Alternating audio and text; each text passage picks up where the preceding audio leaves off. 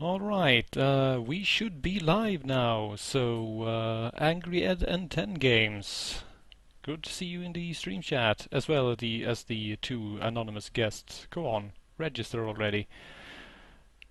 We will be performing the standard sound check. I have Pinchy with me today, so tell us a bit about yourself. Yeah.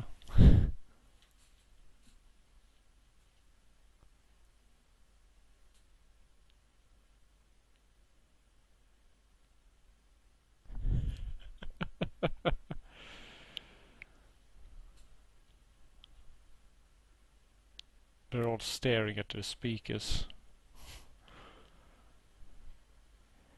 Yeah, it's roughly 4 or 5 seconds normally, depending on where you are. I have noticed that there is actually a pretty gigantic difference depending on where in the world you are. I think that Ustream actually, I mean, I know that what I am broadcasting from here gets sent across the Atlantic to the US to the central server, and then sent to the different servers across the world. But then again, I think they have one European service and then all the other servers on the United States. So the yeah, I feel like I can almost reach out and touch you. Yeah. Let's shake hands through the internet instead. That's much more hygienic.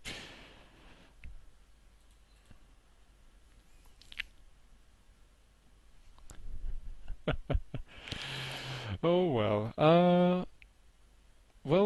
We yeah, yeah, no, yeah. I mean, they heard me, and I mean, they know that I'm insane by now. I mean, you have to be if you stream games like this every Saturday, but I don't think the chat believes I'm insane enough to sit around keeping a conversation with myself. That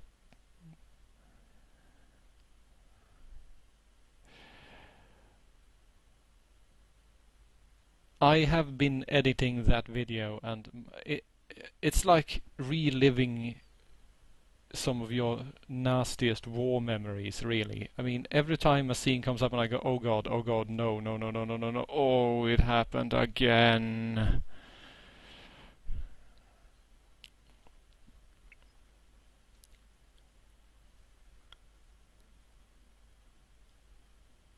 Yes. I do it in 10-minute bursts in order to ensure that my brain remains intact. Oh dear lord. Yeah, the problem is I only drink Lafroig, which means that it gets expensive very quickly. Getting drunk on expensive Scottish whiskey is not within my budget at current. Yeah. Yeah, actually, the pay for reviewing video games is shit. Don't let anyone tell you anything else. My god.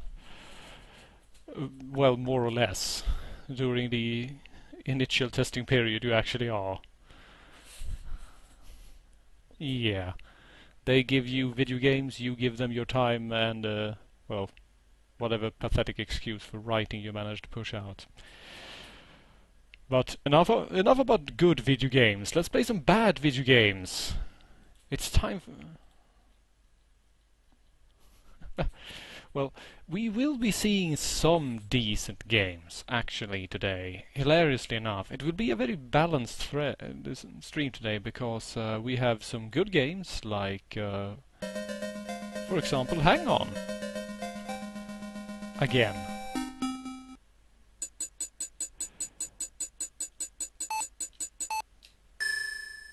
Let's see if I can actually remember which button accelerates this time.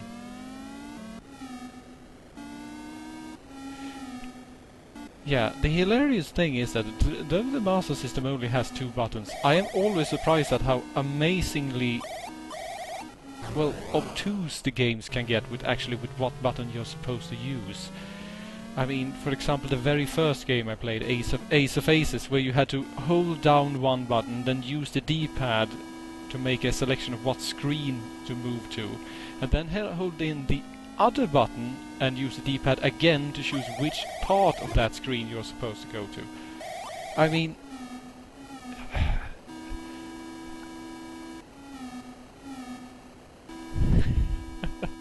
well, it did awfully well in Brazil.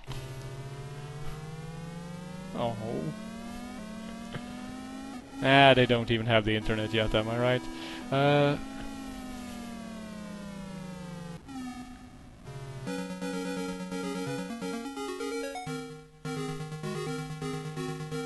Yeah, basically my motorcycle is made out of nitroglycerin. Yeah, I made it about 2/3 of the way in the time they allot you.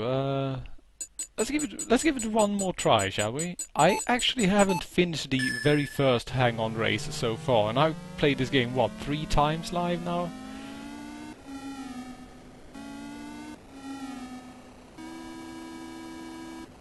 Yeah, I used to play a motorcycle GP game on the...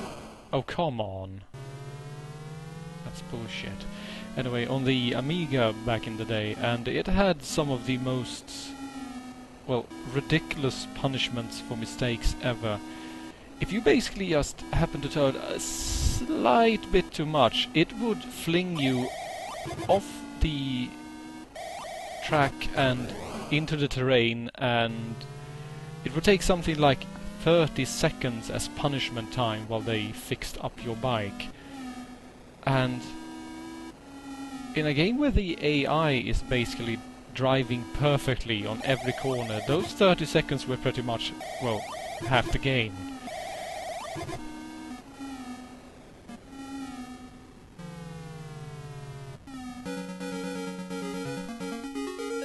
Yeah, you have to take what you can get, I suppose. That is a bit more doubtful, yeah. They tend to be a bit more ripped apart than blown up. In any case, the second try didn't go terribly well either, so let's give it one third and final try. And yeah, this is pretty much how Hang-On was in the arcades as well, and it should be noted that the Sega Master System is pretty much a direct arcade port, so it is meant to be every bit as difficult as you used to pay for. So, yeah.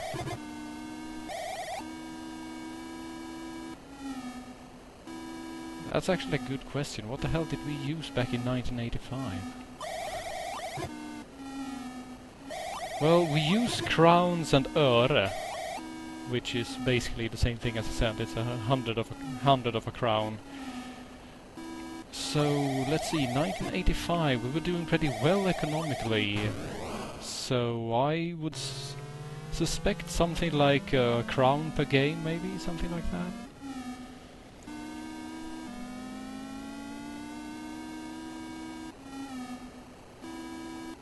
Yeah.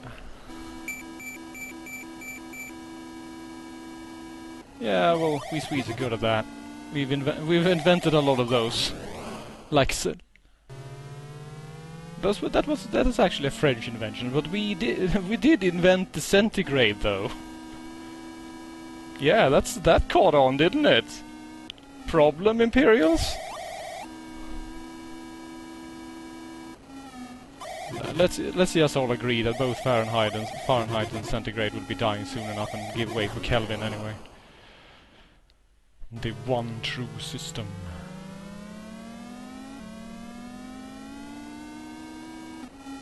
That is actually one of the most hilarious arguments I've heard against the centigrade system. That people complain that it moves into the negatives too soon. I mean, what? Do you feel it? Does it feel more cold because it's a negative number? I mean...